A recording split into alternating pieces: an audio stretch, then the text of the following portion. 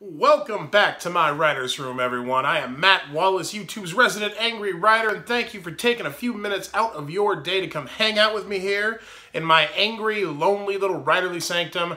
I always appreciate that, I really do. Me not being naked on the vlog today is brought to you, as always, by our t-shirt of the day, which is my Protect the Business, Keeping Kayfabe Since 1880 t-shirt. I love this t-shirt.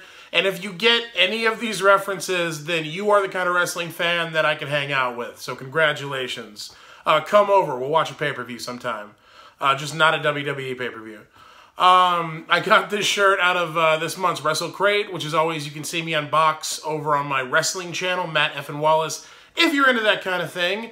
If not, don't worry about it. I'm sure stamp collecting or whatever crap you're into is fun too. It is January 26, 2018. It is Friday. You made it. You made it to the end of the week. Another short-term battle won in the war against this thing we call life. Congratulations. As you can see, I drew the inception of Hamshackle here, which was just the head before Hamshackle Pig had a body. And he's surrounded by questions because it's the end of the week and we always end the week with a question. So, thematically, you can see that all works. So you can accuse me of a lot of things. Never accuse me of thematic inconsistency. So how did everybody's week go? Sincerely, I want to know. Hit the comments. Let me know. How did your week go? I had a pretty good week, all things considered. I'm gelling really well at the new job. Everybody's feeling me in my writing, which is very rewarding. I'm learning new skills in this job, you know. I have a very cool editorial director who's been teaching me a lot of the latest marketing techniques I've kind of been out of the loop on for the last few years. I seem to be picking everything up really quickly. At least they seem very impressed by how quickly I pick things up, so can't complain about that. If you saw yesterday's vlog, I revealed the ARC of Taste of Wrath, my 7th and final Sin du Jour book. So it was a big deal to get that this week. Very emotional for me. It was a good week on the social front too. I actually caught up with a lot of people this week. I've been the first few weeks of the year. I feel like I'm saying the word weeks a lot. The first few weeks of the year, I've been so slammed with acclimating to this new job and trying to finish the new book and trying to balance all of that with actually seeing my wife for a few minutes every day that we hadn't been catching up with our friends like we would like to, and we're trying to do better with that this year. But this week was good. Wednesday I had dinner with Margaret Dunlap, one of my favorite television writers. We went out and got sushi and got to share our triumphs and defeats in the industry. And there's some conversations you can only have with other writers. You know what I mean? So that was very cool. Love Margaret. She's intensely talented. Middleman, Lizzie Bennett Diaries. She's working on, I think, Barbie's Dream House right now and making that really interesting. She's working on a bunch of other stuff that she's not allowed to talk about publicly yet, but Margaret's doing great. It was good to catch up with her. Last night, my wife and I got to have dinner with everyone's favorite Twitter exile at the moment, Lexi Alexander. Lexi took us to this really amazing Argentinian steakhouse as like a belated wedding gift for me and my wife because she's an amazing person in all ways. And we talked about everything from, you know, baking to porn to all our industry woes. She's one of the most interesting people I know, and it was really cool to catch up with her. Beginning of this week on Sunday, I got to go check out Edward Earl Newton and his wife Jessica, who do the How to ADHD channel, and Edward was cool enough to shoot some new headshots for me because he's an amazing shooter, whether it's filmmaking or web videos or still photography.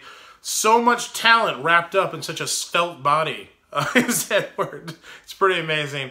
One of my oldest friends, and it was just cool to catch up with them. So it was nice. It was just nice to remind myself, my wife too, just to remind ourselves that there are other people out there in the world that we care about and connect with and share history with and share many commonalities with, and it's important to go see those people and remind yourself that it's not all this insular little world of work in our little offices. So that was probably the best part of the week. So yeah, hope yours was good too. We'll try, like I always say, we'll try to do it better, faster, stronger next week. But this week was a good precedent, and we'll try to keep that going after the weekend. So it is Friday, it is the end of the week, and we always end the week with a question here on the vlog, as you know if you follow along regularly. I don't have like a big philosophical existential question this week. Instead, I wanted to address a lot of, not smaller questions. I'm not trying to say anybody's question is less important, but just, I got a lot of questions on Twitter for the vlog, and I wanted to I figured this would be a good episode to sort of answer all of your questions that you've been asking me on Twitter. So I picked some good ones, and that's how we're going to end the week. We're going to end the week with several questions. You're getting a multi-question bonus only here on the Angry Writer vlog, on my Writer's Room vlog here on the Angry Writer YouTube channel. Who else does that for you? Not the fucking Paul brothers. I'll tell you that right now. They're just out there warping young minds. I'm here dropping knowledge. That's what I do. So I've written all the questions down on little pink post-it notes because I'm shooting this on my phone and I'm in a corner of my office where the lighting is the least crappy, so I couldn't bring my laptop over here because my laptop has no battery. I would have to disconnect it, and then it has a battery, but it doesn't hold a charge anymore. This is way more backstory than needed on this. But anyway, I've written all the questions down on these little Post-its, and we're gonna bang some of them out. So this one comes from Josh Smith. By the way, have you ever tried to write a J and then you realize too late you started the loop way too high and it sort of comes out looking like a seagull? So you feel like you messed up, but then you realize it's kind of funny that your J looks like a seagull and it makes you happy. So it's a happy accident, as Bob Ross would say. You ever notice that? Is that a universal thing, or does that only happen to me?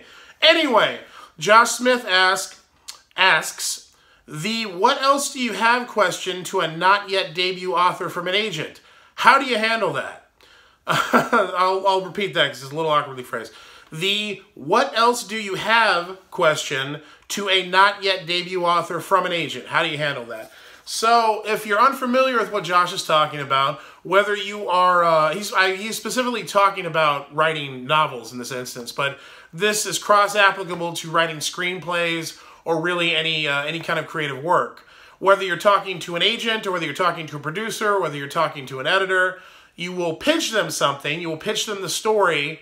In this case, Josh is referring to something that, as someone who is not yet debut, you probably only have one thing. You've written a book and you're pitching the book that you've worked very hard on to an agent, and they don't want to take whatever the book you've written is, but they like the writing or you enough to ask you, what else have you got? Meaning, what other stories, what other books, what other ideas do you have?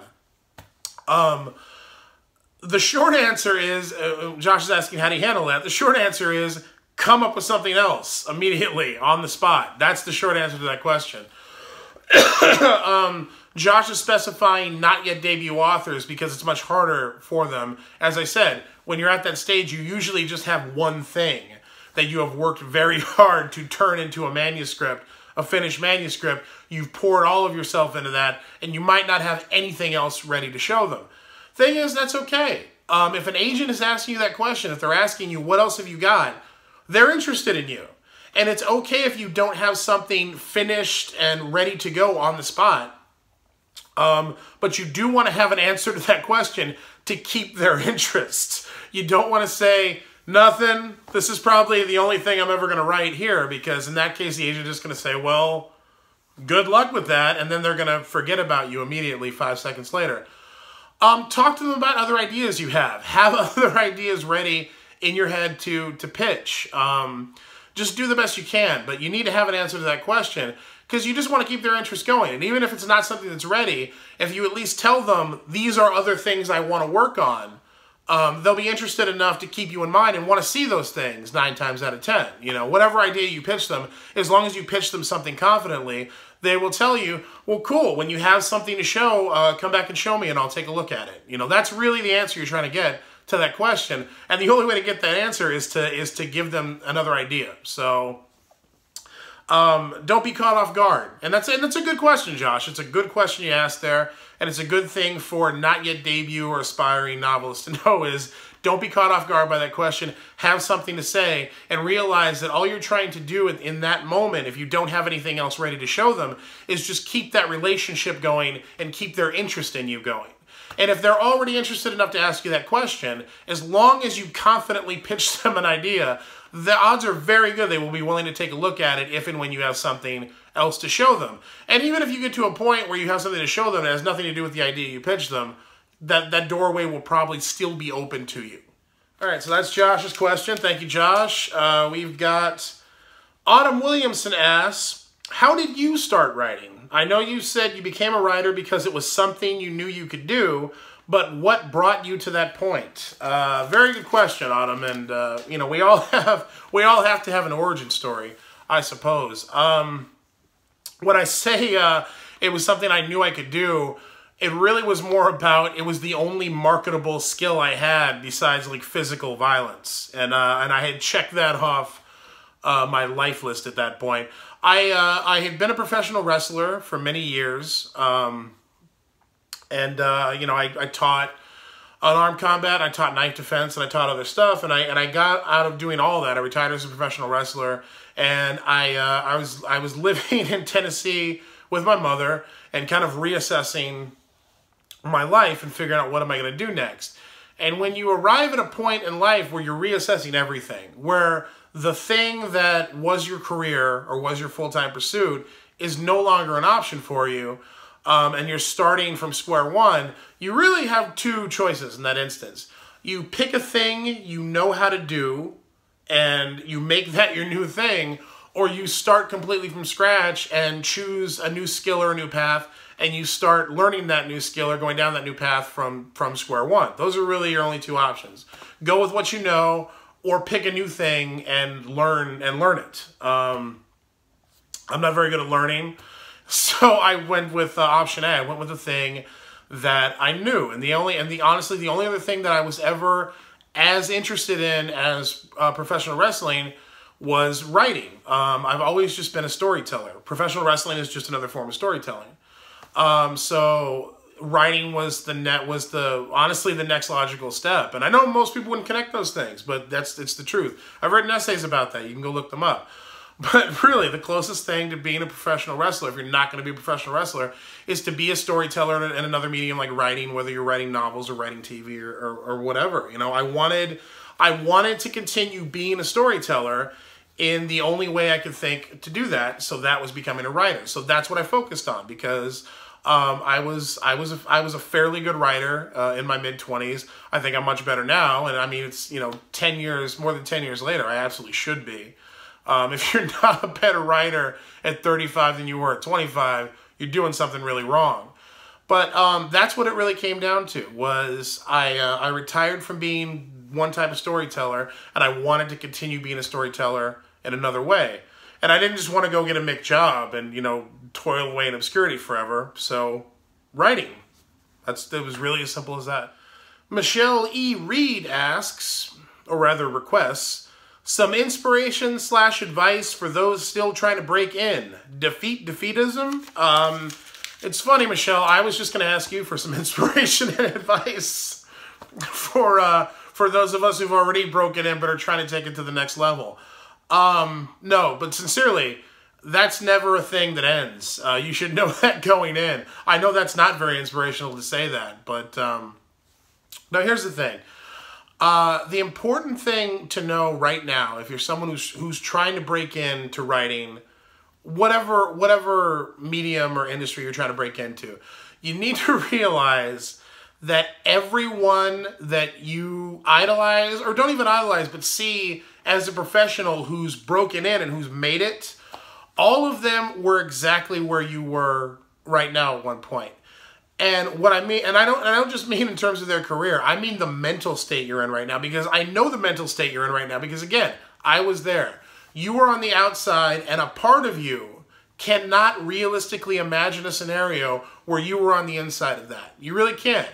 You start to think, as you collect rejection and you see the hurdles that are in this business, you legitimately start to think, I am not someone who belongs on the other side of this wall. There is no place for me over there. This is something that happens to other people and not to me. That's what you start to think to yourself. Even if it's something subconscious, even if it's something you don't acknowledge consciously, most of us, 99.9% of us, everyone but the extremely lucky who were able to break in relatively fast. And I say extremely lucky, not extremely talented, because in that instance of breaking in really fast, I will absolutely err on the side of luck than skill. It's much better. The people who do that tend to be way more lucky than they are talented. Helps to be talented, and it's good when you see someone who's blindingly talented break in very quickly, but it just doesn't really happen. 99.9% of us get to that place where we cannot imagine ourselves on the other side of that wall breaking into the industry. And the important thing to remember is everyone who has defeated that wall and broken into the industry had those exact same thoughts. At one point, they thought to themselves, this is not a thing that can happen for me. And I thought that for years. I thought, okay, I'm pretty good at this. And as it went on and I got better, I'm like, actually, I'm very good at this. But I am just not made for whatever this industry requires. I just don't have it. Whether it's the personality or the promotional skills, or I don't write the types of stories they're looking for. Whatever excuse you tell yourself, you make up a reason why you don't belong. And that's all crap. It really is. And it's stunning how easily and how quickly you'll let that go once you make that first big stride. Once you get the agent, once the agent sells your first book, once you're having conversations with an editor in New York about your book. It's crazy how quickly you accept that reality and move on from this completely disparate place you were right before all that stuff happened. It's all about normalization. Right now, what's normal for you, what you've normalized, what you've accepted as your reality is being an unpublished writer. It's going to be just as easy, I promise you, to accept the reality of being a published writer over that wall inside the industry. And then your reality will become, well, I'm in the industry, but I'm nowhere near as successful or as recognized as I want to be. You'll develop a whole new set of problems. So you have that to look forward to. But yeah, that honestly is what I would offer you right now. We have all been there, and we all found some way to overcome. You will too, as long as the only thing it requires, honestly, and you'll hear this a lot. You hear this about persistence, but all it requires is that you don't stop and you don't give up. That's all it is. If you keep writing and keep submitting and keep badgering people, eventually you will break through that wall. And I'm not promising you'll have wild success, but you will break through that wall of getting inside the industry. Once you do there, once you're inside there, that's a whole other can of worms with teeth. But to begin with, I can promise you, if you just don't quit, you'll make the headway, you'll make the strides, you will get over the wall. I promise you that, because we all did. And none of us know more than you. We really don't. I swear to God. You would not believe how stupid some of the most successful writers I know are. It's unbelievable. But, excuse me, I'm still getting over the crud that's been spreading throughout the land here. But no, I promise you, we don't know more than you do, and we didn't know more than you do right now before we broke in. We just didn't quit. That's the one commonality we all share. We kept writing, we kept submitting, we kept trying, and eventually we broke through. And that's all you need to do, honestly. It may take you longer than some. I promise you it'll be shorter than some others. It's a huge spectrum. You just got to keep pushing on it. That's all. So I hope you found that inspirational, and I hope there was advice somewhere in there. That's going to be it for this week, folks. Thank you for your questions. I did the best I could with them. I hope I offered you something worthy. Go out there, have the best weekend you possibly can. You deserve it just for making it to the end of this week. I will be back next week with 5 fresh new vlogs next week. In the meantime, I am Matt Wallace, and I will see you all on Monday.